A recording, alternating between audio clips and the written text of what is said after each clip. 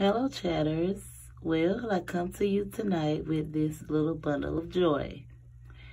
This little fella, and according to the pet store, it's a boy, fell out of a tree today.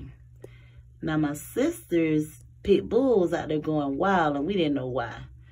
Come to find out, because she was protecting this little fella. Not trying to hurt him, but actually protecting him. When I tried to go and get him, she was trying to push me away. So I had to get my nephew to grab her so I can get around to him. But the big mistake was for us to grab him without gloves. So unfortunately, his parents probably won't take him back.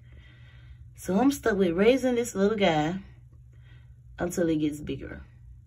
So any advice that you all have for raising a baby squirrel, please help me out, because I'm going to raise him until he's big enough to release to the wild.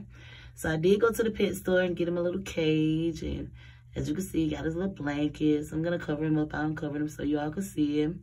Probably put a little teddy bear in here with him. And we'll see how it goes. I got him some milk and some bottles and all that stuff too. So you all, day one of our baby squirrel raisal. Ciao.